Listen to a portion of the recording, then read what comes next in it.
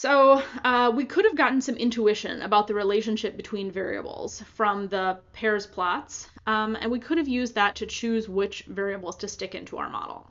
But another thing is just to say, like, I don't know anything about blood pressure.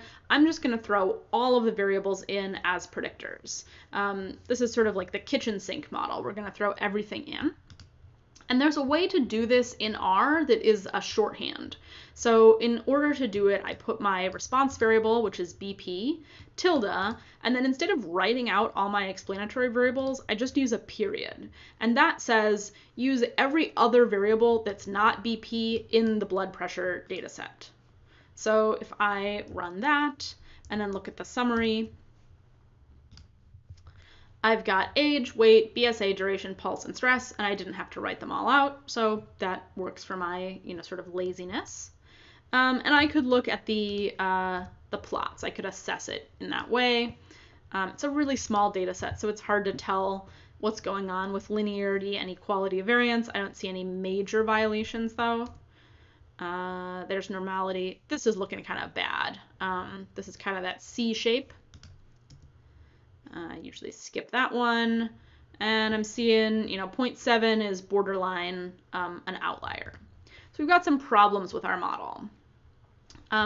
We are explaining a lot of the variability in blood pressure. We have this really high R squared value, but we've got problems like with normality. So we might want to do something else with our model in terms of assessing it or picking different variables. And we know from doing the pairs plots that there could be some problems with multicollinearity. I told you in the lecture that if you have multicollinearity, then you can't trust the directionality of the coefficients. And one of the ways that we could see that in this model is that there's kind of a weird relationship here. I'm saying for a 1 beat per minute increase in your pulse, we'd expect your blood pressure to go down by 0.08 points. And that doesn't make sense. Usually people who have high blood pressure also have higher pulse rates. And so I just, know a tiny bit about blood pressure, and that's making me think, okay, this negative coefficient, that doesn't really make sense. We also have some coefficients that are really close to 0, and we have a lot of things that are not significant at that 0.05 or 0.1 level. So we want to do a little more assessment. So let's start by either looking at the correlation between the variables or using the VIF. I could also do, I think I'm calling it blood P here. I could do the correlation of my whole data set. Let's try that again so that it all kind of comes out in a little matrix. Again, this is the correlations that we did not see in the base R pairs plot, but we did see in that GG pairs plot. And again, we can see some strong correlations between like blood pressure and weight. So strong correlation between BP and weight. And so we want to include weight as a predictor because it has that strong correlation. We also see a strong correlation between weight and BSA. And BSA was that body surface area. So I think it kind of makes sense that if you are heavier, you probably also have a larger body surface area, more skin on your body. So it makes sense that those two things would be correlated, but that means that probably we shouldn't include both of them in our model. They might be explaining the same kind of variability in blood pressure. So don't want to include both. Let's see. We also have some other moderate correlations. Moderate correlation between pulse and age and weight. I have this 0.61 and 0.65. There might be some other ones in here, but those are things that I see off the top of my head.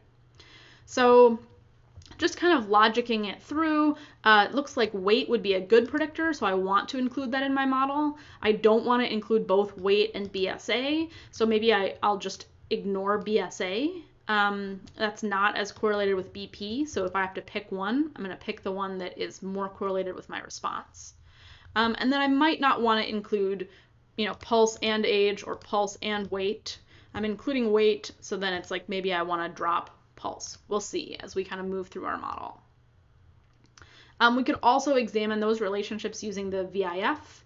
Remember, that's in the library CAR, the CAR package, and I could run the VIF on this model. And I can see I've got a couple high VIF values. I've got a high one for weight, I've got a high one for BSA, and pretty high for pulse. So one thing that you might want to do is remove like all of them at once, but you should not do that. You should just remove one at a time. So the high ones, high are weight, BSA, and then a moderate one is pulse. So then the question is, what variable should we remove from our model? You could remove weight because it has the highest variance inflation factor. I would like to remove BSA because of what I saw from my correlations before. So let's remove BSA. And just for convenience, I wrote out the full model here so that I could just remove one variable. I'm going to take off BSA. So let's call this M2. We could run that and look at the summary. Okay, so now I have more significant variables. I still have that weird coefficient on pulse. I could look at the VIF. Now all my VIF values are much lower. The one on pulse is still like, it's not quite 5, but it is larger than the other ones. I could look at my residual plots. I don't know if that's better or worse. That's maybe a little better, although now it's kind of S-shaped. If we wanted to, we could go further. We've already taken out BSA. We could also take out pulse, perhaps, because that had the next highest VIF value. We could also have taken out duration because that is not significant.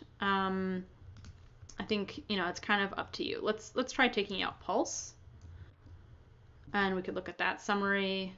Ooh, that actually looks kind of like we made a bad choice because now both of these are not significant. So I'm going to put back pulse and I'll take out duration. Try that.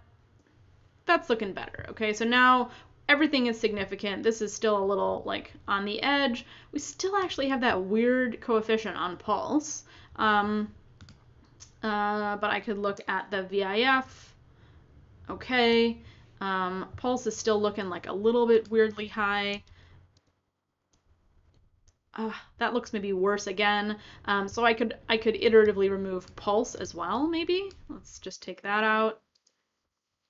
Okay, now stress isn't significant, but my VIF values are low. I could take out stress as well. Okay, so now I've just got age and weight, really low VIF. That one, the conditions look good. And this one explains 99% of the variability in blood pressure. So I think we had our M full. M full was all the variables, and we explained 99.6% of the variability. And now I have this M3.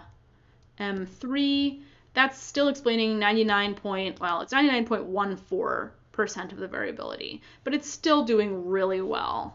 So I would probably pick that simpler model over the other one because it makes more sense to me. The conditions look better, the VIF looks better, and it's easier to explain. The residuals, yes, and all good. And I would say the small model with just age and weight. So I think I've already gotten to this point of this model. So we don't probably need to run that. We've got simplicity and conformity to our assumptions. So that's kind of this like choose, fit, assess, use framework. We chose the full model, we fit it in R, we assessed it, it looked bad in terms of the residuals and the VIF. And then we chose a different model with fewer variables, and we fit it in R, and we assessed it using the plots and the VIF. And maybe we removed another variable or another couple variables, and then fit that model and assessed it. So we've now gotten down to this pretty simple model that I think would be our final choice. And we did that kind of iteratively.